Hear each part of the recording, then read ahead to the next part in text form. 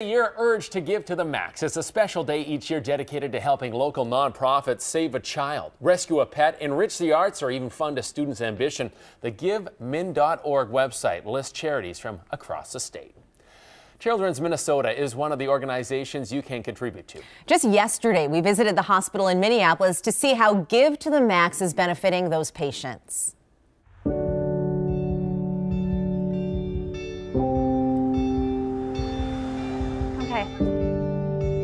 This is my dog Kaya. She is a boxer. She's 5 years old. And we've been volunteering here for about a year and a half. 1, 2, 3. This is Kaya. Kaya, sit.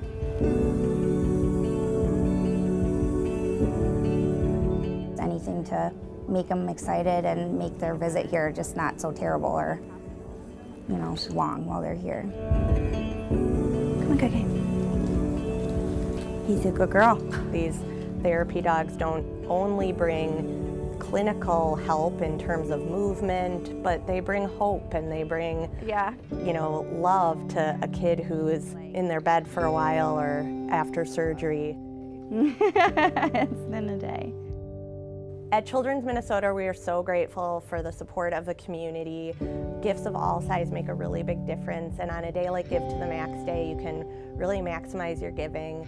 Please think of the kids and think of the families that are spending time at Children's Minnesota and give generously. Oh, she's like really into you. When she goes to lay down right away, yeah. Amazing what those dogs can do. I love Not just them. those dogs, any dog. Any really. dog, yeah. but those comfort dogs are amazing. Well, Give to the Max also help funds Children's Minnesota's Star Studio. It's an in-house TV studio that produces live interactive shows that allow patients and their families to participate. Well,